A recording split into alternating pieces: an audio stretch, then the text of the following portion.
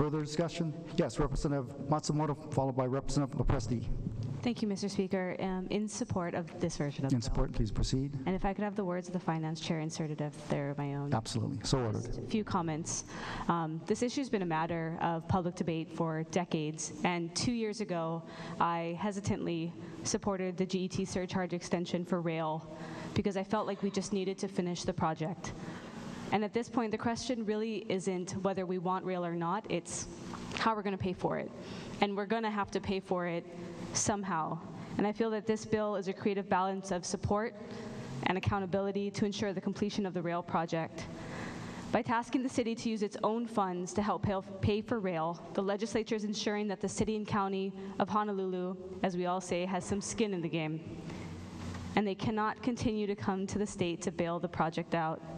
The relationship between the legislature and the city and county of Honolulu needs to be symbiotic, with each side holding up their end of the bargain.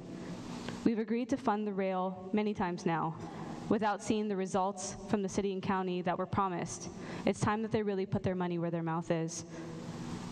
While the extension of the GET tax is not necessarily the ideal solution, it's a better alternative to raising real property tax, in my opinion. In a recent poll, over 81% of the participants said no to increasing property taxes for rail. And if the city doesn't get enough funding, they've threatened that they'll raise property taxes approximately 8 to 14% to cover the cost. The 8 to 14% is in addition to the amount that they say that they have to raise property tax in order to cover the cost of operation and maintenance, which is another 8 to 10%. And that's not to mention the estimates to include additional taxes and property taxes to fund education if that bill passes. And I struggle with this decision because 2 years ago we were told that 5 years was enough.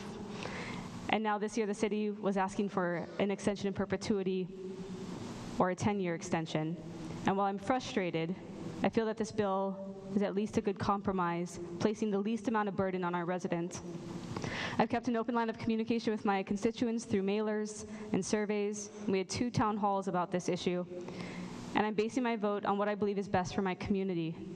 Continuing on with what we've been paying for the past decade, while not ideal, is preferable, in my opinion, to raising property taxes drastically, which will affect all families. And as I've mentioned before, and I'll mention again, the city and Hart need to work more effectively and identify creative solutions to finish the rail project, and the state should not have to revisit this issue again. Thank you, Mr. Speaker.